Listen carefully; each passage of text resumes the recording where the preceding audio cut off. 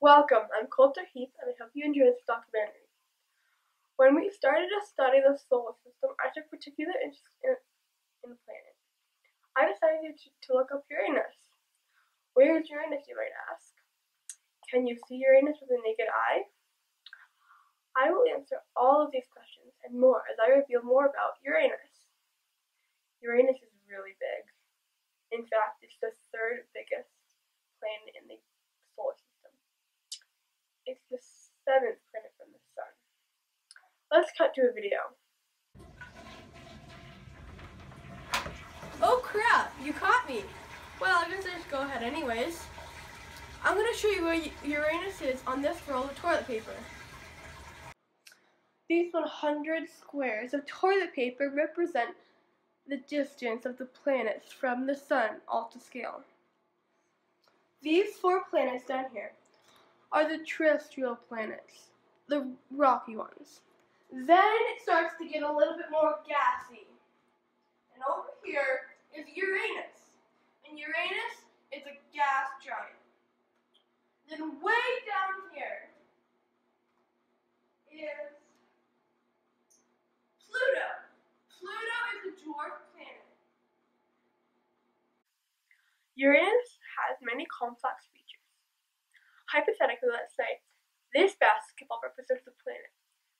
This is the equator, and this planet spins like this, just like the Earth. Uranus spins in the opposite way and is tilted on its side. Oops. This is the North Pole, and this is the South Pole, and it spins like this.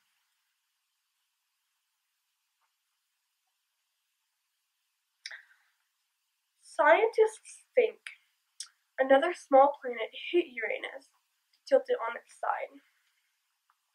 Here are some more important facts about Uranus. The diameter of Uranus is 32,000 miles, about 4 times the diameter of Earth.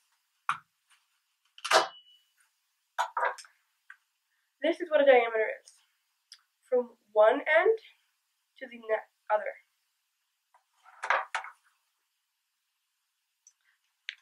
The distance from the Sun to Uranus is 1.8 billion miles. Uranus is so far away, you cannot see it without a telescope. If you look up at the night sky with a telescope, you will see Uranus glowing lovely shades of light and dark blues. Uranus is 30,685 days to make it a full orbit around the Sun. That is 1 Uranian year. Think of it this way. The Earth takes 365 days to make a full orbit around the Sun. That's 1 Earth year. 1 Uranian year is 30,685 days. It would be 84 years for Uranus to make an orbit around the Sun 1 time. If you lived on Uranus, you would never make it to be a terrible 2-year-old. You would also spend 42 years in winter and 42 years in summer. It takes 17 hours for Uranus to rotate on its axis. It takes 24 hours to Earth to do this. But on Uranus, if you are on the half of the planet that is winter or facing from the Sun, let's say you are on Uranus right here, and this is the side where the Sun is. So that is summer for 42 years until it gets to spring, and then fall, and then to winter, and then goes from spring to summer again. But you could never stand on Uranus because it is very cold and gassy place. Uranus is very chilly, with perfect weather for Yetis. The temperature on Uranus is about negative 300 degrees. But Uranus is made out of frozen elements. We have one moon orbiting the Earth, but did you know what orbits Uranus?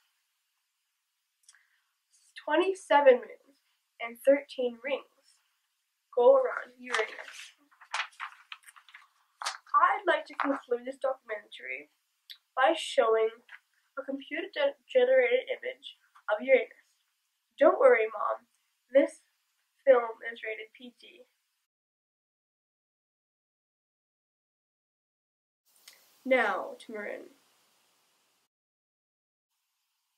Thank you, Coulter. Today I'll be showing you the reasons for the seasons. Here is our sun. It is the center of our solar system. Here is our planet Earth. It is the third planet from the sun. Our solar system is heliocentric. Helio means sun, centric means center. So this means that the sun is the center of our solar system. First, let me demonstrate how we have days and nights. This is me on Earth. I'm in Colorado in the northern hemisphere. This stake is Earth's axis. The Earth spins on its axis. This last flashlight represents the sun. When the sun is shining on the sticker, it's daytime. When the Earth rotates around and the sticker's on the opposite side, it's night. It takes 24 hours for Earth to rotate on its axis. This means it takes one whole day to spin around one time. But guess what? There's more. Earth is not straight but down on its axis, but it's tipped at a 23.5 degree angle, like this. Now I'm going to show you the reasons for the seasons, and it's because of this tip. It takes the Earth 365 days to completely go around the sun on its orbit. That's a revolution. It takes 1 year for the Earth to revolve around the sun. At the same time, the Earth is still spinning on its axis while it goes around the sun.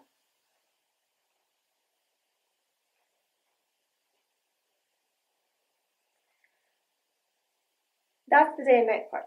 The seasons part has to do with the Earth orbiting the sun. Within a year, we have 4 seasons: winter, spring, summer, and fall. Remember how the Earth is tipped? Right now, it's winter here in the northern hemisphere, and it's summer down in the southern hemisphere. Why is it summer? I'll show you. Here, the sun is shining directly on the southern hemisphere, causing it to be summer.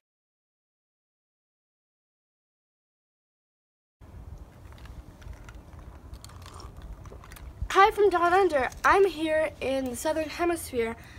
It's the perfect day in January to soak up the sun and the summer rays on the beach.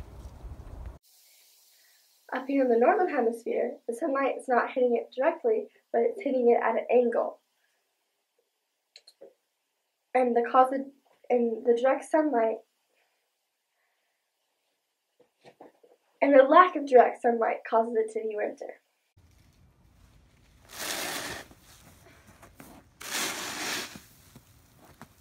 Oh, hi! I'm shoveling snow here in the northern hemisphere because it's winter, while down there in the southern hemisphere, they're probably on the beach soaking up all those ultraviolet rays because it's summer. Now the sun is hitting the northern hemisphere, making it summer there. And in the southern hemisphere, it's winter. On June 21st, at the North Pole, there's sunlight all day long. Imagine how hard it would be to get sleep. When the Earth goes another 1/4 of the way around the sun, 1/4 of the year has gone by. Now the sunlight is shining equally on both hemispheres. It's fall in the northern hemisphere and spring in the southern hemisphere. The days and nights are the same length in each hemisphere, but the solstices are the opposite. Wow.